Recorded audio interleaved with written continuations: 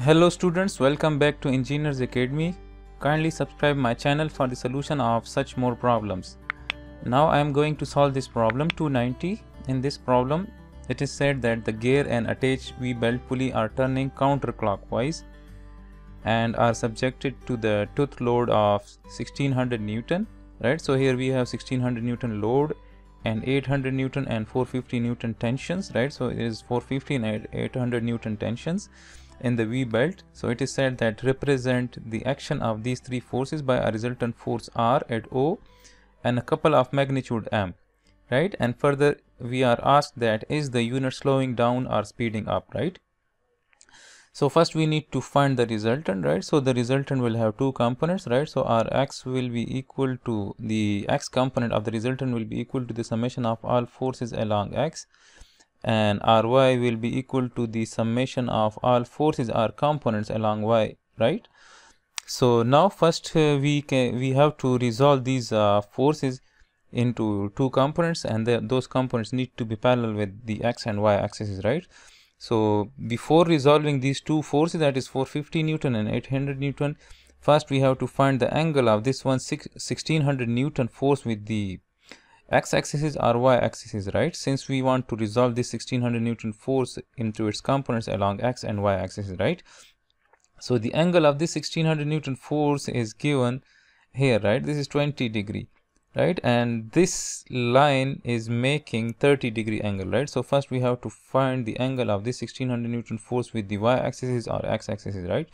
So now if I draw only that 1600 Newton force and represent all those angles which are given, right? So let's say that this is that line which is in the negative x direction, right? This is the positive x and this is positive y, right? So let's say this is this line, right, from O. This is that point O, and let's say that this is that another line which is making 30-degree angle with this line, right? So this is given, this is making 30 degrees, and then there is a line which is perpendicular with this line, right, and that is making 20 degree, right? So let me draw that line as well. So here we have another line like this, and this line is perpendicular with this line, right? And this 1600 Newton force is making 20 degree with this red line, right? So now if I represent that 1600 force, and so this is 1600 force, right? This is 1600 Newton force and it is making 20 degrees, right? Now if I draw a third line, and if that third line is perpendicular with this line, if this third line is perpendicular with this line, right, so then as we can see that this line, this red line, is perpendicular with this line and this green line is perpendicular with this line. So this means that the angle between this red line and this green line is 30 degrees, right? So if this whole angle is 30 degrees, if this angle is 30 degrees and this angle is 20 degrees, so this means that this 1600 Newton force is making 10 degrees with the y-axis, right, or the line which is parallel with the y-axis, right? So now we know that this line, this 1600 Newton force is making 10 degrees, right? So this is 10 degree angle.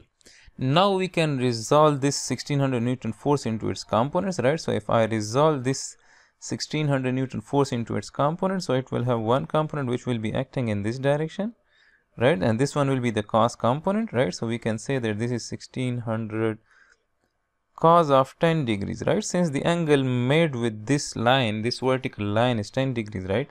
So this is 1600 cos of 10 degrees, and it will have another component which will be acting in this direction, in the positive x direction, and this one will be 1600 sine of 10 degrees, right? So now we can find the summation of all forces along x and the summation of all forces along y. So now I can write that Rx will be equal to, and this is our positive x, right? So this 450 Newton force is having a component in the positive x direction, right? This is that component and this is the cos component, right? We can say this is 450 cos of, so I will write 450 cos of 15 degrees. This is acting in the positive x direction. Similarly, this 800 Newton force is having one component in the positive x direction as well. So this is 800 Newton. So I will write plus 800 cos of 15 degrees, right? And similarly, this 1600 sine of 10 degrees is acting in the negative x direction. So I will write minus 1600 sine of 10 degrees. So this will give us the Rx component of the resultant. So Rx component of the resultant comes out to be 929.6 Newton. Now we can find Ry if we apply this equation. So Ry will be equal to, so this 450 Newton force will have one component which will be acting in this direction, right? And this is our negative y direction, and this 800 Newton force will have one component in this direction, right? This is the sine component, right? And this is acting in the negative y, so I will write minus 450 sine of 15 degrees plus this one is 800 sine of 15 degrees. This is acting in the positive y direction, so this is plus 800 sine of 15 degrees. And similarly, this 1600 cos of 10 is acting in the positive y direction, so I will write plus 1600 cos of 10 degrees. So this will give us the Ry component of the resultant. So Ry equals to 1666 newtons, right?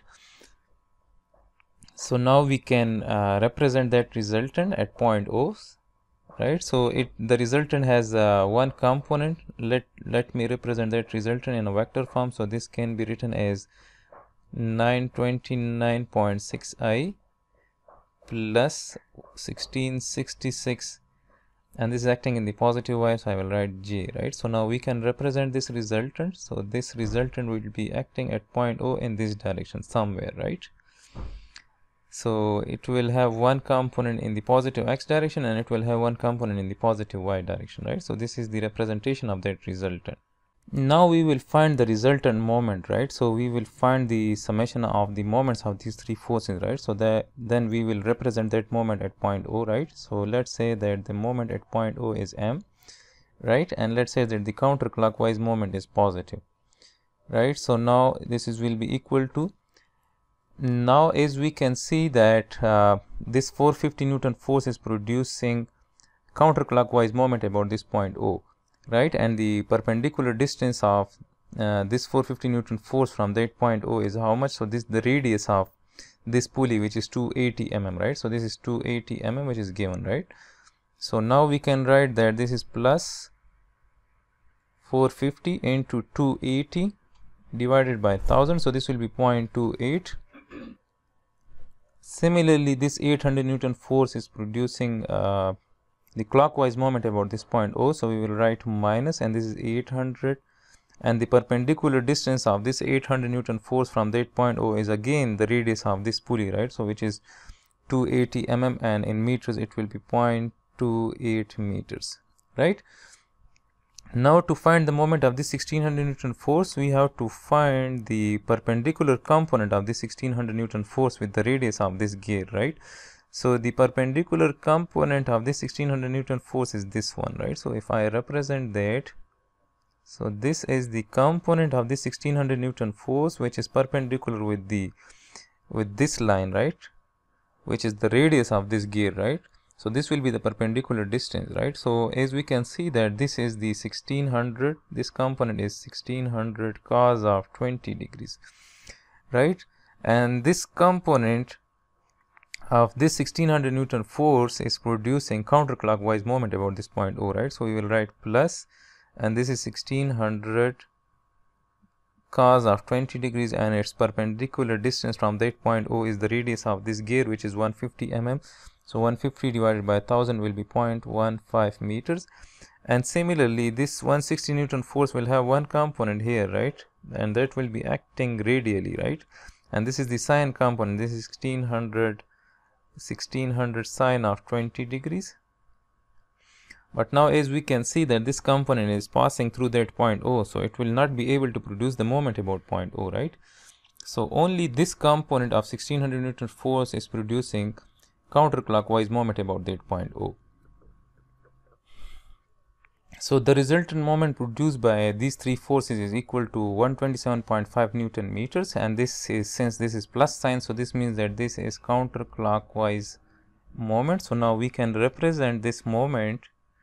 So this is counterclockwise moment and its magnitude is 127.5 mm. And in the statement we were asked that is the unit slowing down or speeding up. So in the statement it was said that the gear and the attached V-belt pulley are turning counterclockwise, right? So initially it was turning counterclockwise and the resultant moment produced by these three forces is also counterclockwise. So this means that the whole system is speeding up.